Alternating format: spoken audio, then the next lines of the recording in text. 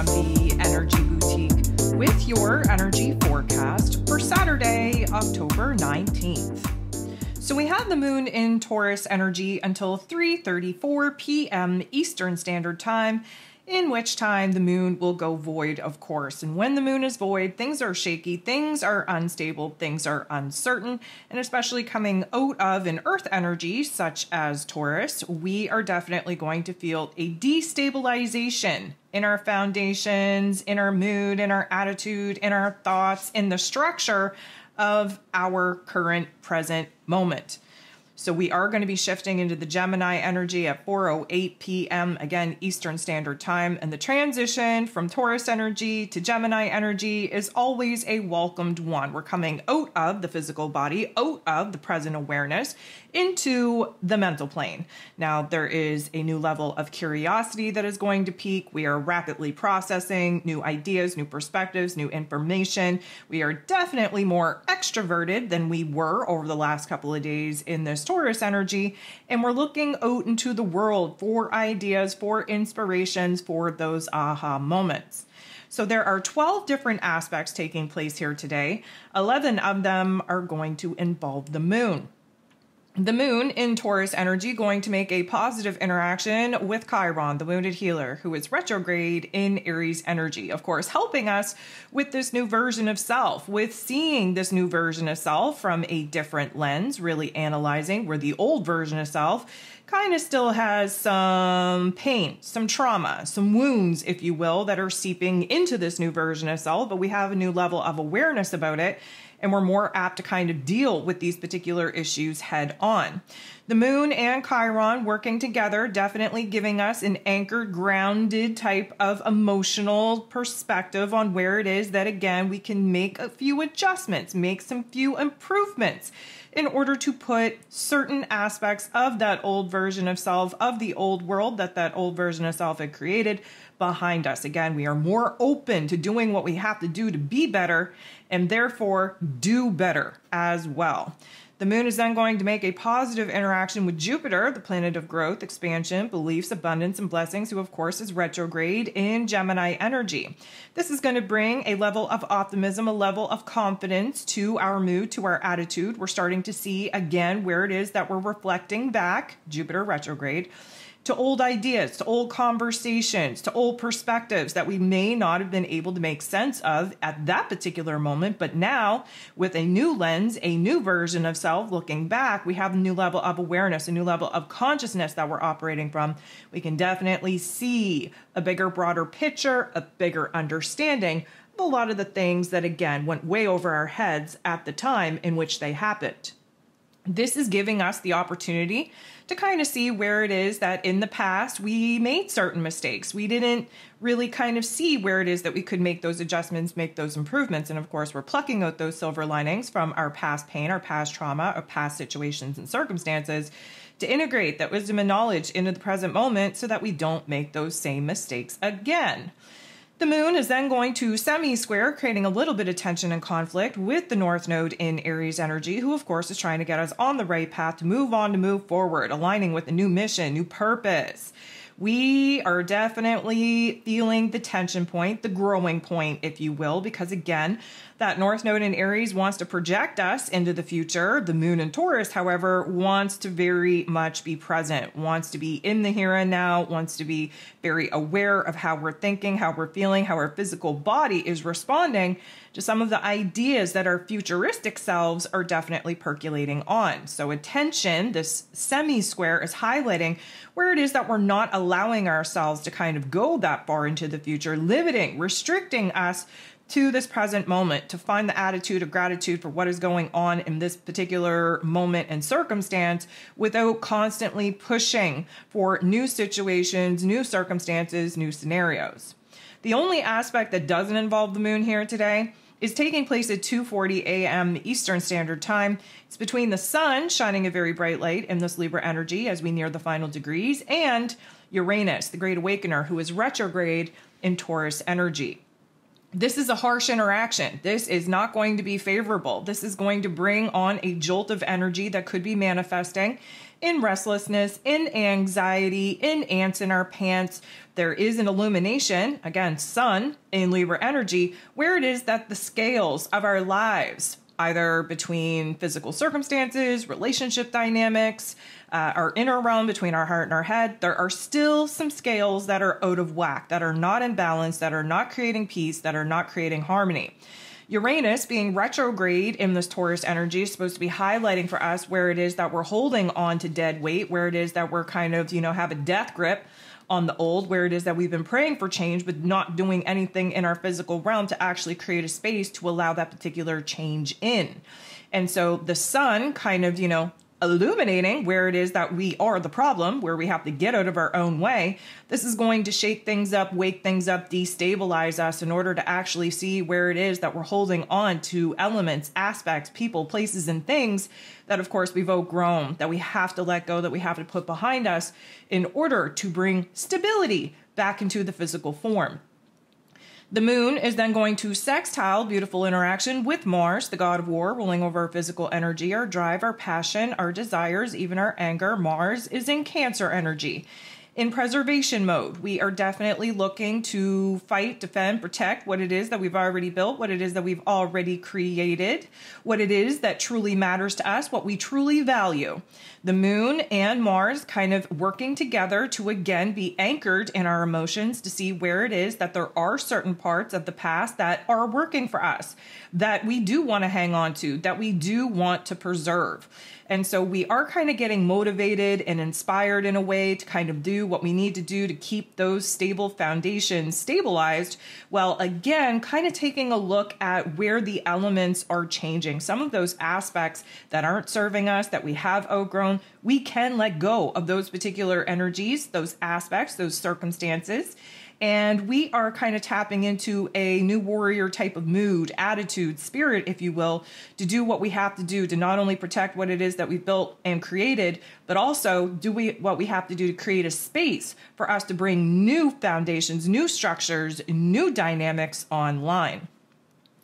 The moon is then going to make a positive interaction with Saturn, the Lord of Karma, who is retrograde in Pisces energy. We love Taurus and Pisces energy working together in a positive way, because whatever it is that we can visualize, whatever it is that we can create in our heart space, in our mind's eye, we're able to actually bring it into form using logic and practicality. Now, of course, Saturn is bringing a little bit of a reality check. We're definitely starting to see where it is that our inner realm is changing between our heart and our head, really analyzing where it is that we're bossing up, empowering ourselves to kind of do better and be better. And of course, realizing where it is that the old belief system has definitely come to pass, and that we have to kind of build and create new willpower, new discipline within us to actually see the hard parts through. This is about kind of building new boundaries in our lives in order to protect ourselves, especially from going back to a lot of the things that we fought very hard to get away from.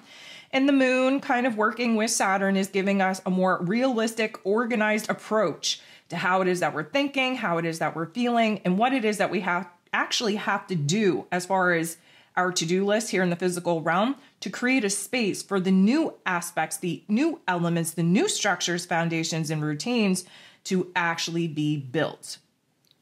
10:11 a.m. Eastern Standard Time, the moon in Taurus energy going to come up to, bump into, team up with, conjunct Uranus, the Great Awakener, who of course is retrograde in this Taurus energy. This is going to be a revelation of sorts. We're finally starting to listen to our bodies. We're starting to listen to our heart space, to our head space, especially where there are very important changes that need to be made. We do have needs, and those needs are not being met. And because we recognize that, now it's up to us to do something about it. So here's the thing. This is going to be a low, slow process to first realizing where it is that we've been banging our head against the wall, trying to sweep these particular realizations under the rug. Why would we do that, you may ask? Well, Because when you realize that you're not happy, when you realize certain aspects, people, places, and things that are contributing to your unhappiness, then you have the choice to make. Continue doing what it is that you've been doing and settle for what it is that you've already got, or do something different and try to create a different result. But of course, if you choose that path, then the responsibility, the accountability of your own damn happiness relies on you. And in that realization, there is a to-do list of hard things that nobody wants to do. And in that realization, then you realize whether or not you're going to shit or get off the pot, so to speak. And so this is a low and slow process of us now finally being aware, finally realizing, finally aligning with the fact that guess what? We have the power and control to make ourselves happy. We have the power and control to make ourselves miserable. We have the power. We have the control. But we're going to need a little bit more patience. This is a great time to just kind of realize the aspects, the elements in our physical realm that do need to change. This is a great time to be thinking outside of the box on where it is that we could be doing better, make some improvements, make some adjustments in order to get a different result. But here's the thing, we're not going to be able to make any of those changes in the present moment. We have to think about it. And with the moon eventually moving into Gemini energy, we're going to have a lot of time to think about it, a lot of new insights, new ideas coming forth that we're going to have to kind of percolate on before we're going to be put in a situation or a circumstance to actually do the hard things that now we know that we need to do. The moon is then going to make a harsh interaction with the sun. And of course, anytime that the sun and the moon are coming together, there's going to be an aha moment and an emotional awareness of what we want, what we need, what we desire, and therefore what we need to do to actually get it. Of course, this is a harsh interaction, which means that the realizations that we are going to be having are going to come out of tension and conflict. There's going to be situations and circumstances, feelings, thoughts, ideas that are going to be very intense, that are going to be so uncomfortable that, again, we kind of realize that if we don't make a change, if we don't make any adjustments and improvements, we're going to have these particular thoughts and feelings, this overall discomfort for a long time coming. And so this is going to illuminate, again, Sun in Libra energy, where the scales are still out of whack and out of balance in particular areas of our life. And emotionally speaking, where it is that we have been trying to sweep those particular solutions under the rug because we just were not prepared to carry the weight of responsibility and accountability for our own happiness or our own unhappiness. The moon is then going to sextile, beautiful interaction, with Neptune, who of course is retrograde in his rulership in Pisces energy. This is great because, again, we're kind of fine-tuning to our higher self. We're tapping into our intuition. We are emotionally kind of receiving some intuitive insights. We are collectively and individually coming up with, I'm going to call it a fantasy. Now, that's where manifesting starts, is fantasizing or imagining a different realm, a different reality that you could be living in. And then you back it with an emotion that makes you feel excited enough to actually pursue said goal, vision, and dream. And then you add planning, you add strategy, you add logic and rationality to it to see how it is that you're actually going to take action and make moves to bring this particular vision to life. So manifesting is more than just sitting back and having a hope, a wish, a dream, and just expecting it to happen. It actually does require an equation. That's why it's very important to know your elemental energy profile. And it all starts with a vision. So this particular energy is, again, kind of helping us to refine that particular vision, emotionally kind of support what that vision would actually feel like. And this is the very beginning of us kind of planning and strategizing for some of the changes, some of the adjustments, some of the improvements that we know that we need to make. The moon is then going to trine, beautiful interaction with Pluto. Pluto, of course, at the final degrees of Capricorn energy. This is Earth on Earth action. Earth helps us to see where in our physical realm that there is an opportunity for change, for improvement, where it is that there are some options now emerging. And because this is a powerful aspect, there's going to be a boss up in our mood and our attitude. We are rising to the challenge, so to speak. We are seeing where it is that we have the ability to take power and control back over our lives, and that we are tapping into our creator abilities. And again, that comes with a huge responsibility And again, we are kind of, I'm going to say, bossing up, feeling a little bit more prepared to kind of honor what those particular responsibilities are actually going to mean for us. It is at this particular juncture, 3:34 p.m. Eastern Standard Time, that the moon is going to go void, of course. We lock into that Gemini energy at 4:08 p.m., again, Eastern Standard Time. 8:30 p.m., we are going to have the moon now in this Gemini energy sit across from, directly oppose Venus, who is fresh in this Sagittarius energy. Of course, Venus just shifted into this Sag energy shortly after the full moon in Aries popped off just a couple of days ago. If you haven't listened to that particular astro forecast, if you haven't captured how your heart space has definitely changed in vibration and energy in weight over the last couple of days, I'm definitely going to recommend that. Of course, you bust out your October energy guide, specifically tailored for your zodiac sign, so that you understand where these particular energy shifts are going to be impacting your life the most. The moon sitting across from Venus, we are at odds with our own damn selves, with our heart space. Of course, Venus now in the Sag energy, she's in explorer mode. She's in experimenting mode. She is just, living a little bit, I'm going to say, of a higher vibe. She has a little bit more freedom in her heart space. She's not as heavy and weighed down. The problem is that the exploration, the experimentation that we now want to do in our physical realms, emotionally speaking, we just are not informed enough. Of course, that Gemini energy is all about the mental plane, all about the information that we have, our ability to kind of understand the options, the opportunities that we have in our heart space and our head space to make those changes. Therefore, we just haven't had enough time to think about the changes, the improvements, the adjustments that we now are wanting to make. And so we're going to be at odds with what it is that we want to do versus what it is that we need to do in order to continue kind of working on bringing peace, harmony, and balance back into our lives, but at the same time, build upon, kind of expand upon what we know is going to make our heart a little bit more happy. 9:18 p.m. Eastern Standard Time, the moon and the sun are coming together again. This time it is a positive interaction. This is air on air energy, which means that intellectually speaking, there's going to be a lot going on in our head space.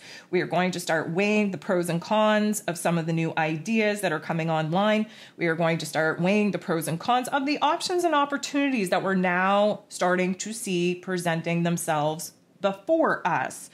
Emotionally speaking, again, there's a lot of curiosity really bouncing around from one idea to the next with this Gemini energy. And of course, the sun shining very bright light in this Libra energy, hella indecisive still. But we are gaining a little bit more insight, a little bit more momentum, if you will, on how it is that we are going to bring new inner dialogues, inner narratives, new ideas online and really kind of experiment with whether or not that is something that we should be doing, something that we should be pursuing. So there's going to be an aha moment of some sort that is going to lead us to kind of seeing where it is that there's a new idea, new epiphany popping off on how it is that we could create the peace, harmony, the balance in our lives that we're currently lacking.